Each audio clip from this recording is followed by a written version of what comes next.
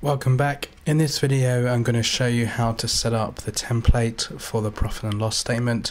So click on sheet 2, which we've named profit and loss statement, and just put in a title at the top here.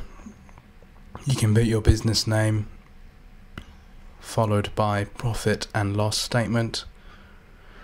Now the template I'm going to set up will be something very simple. You can make it look a lot more professional and presentable than I'm going to do. First of all, put your income in, sales,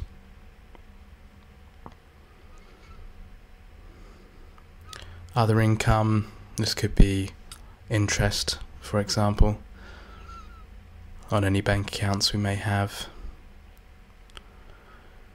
This column that I've just put in will be used for the pound amounts or dollar amounts under each heading, and then a total amount for income. Just formatting the cells there. I'll put a border in.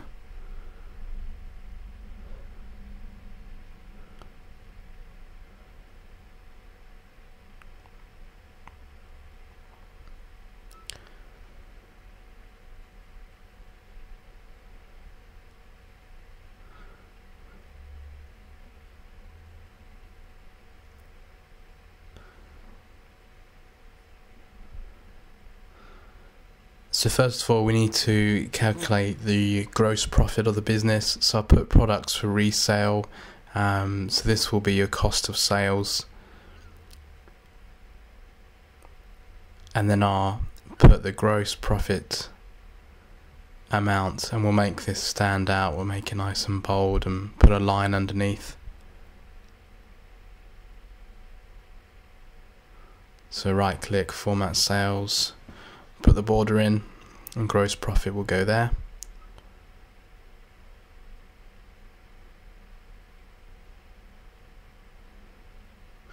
And next up is the expenditure. So I'll put a heading in for expenditure,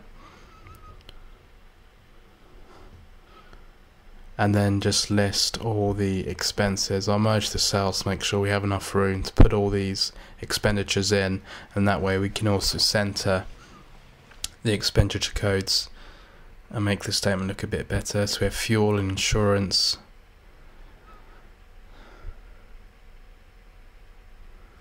stationery, wages,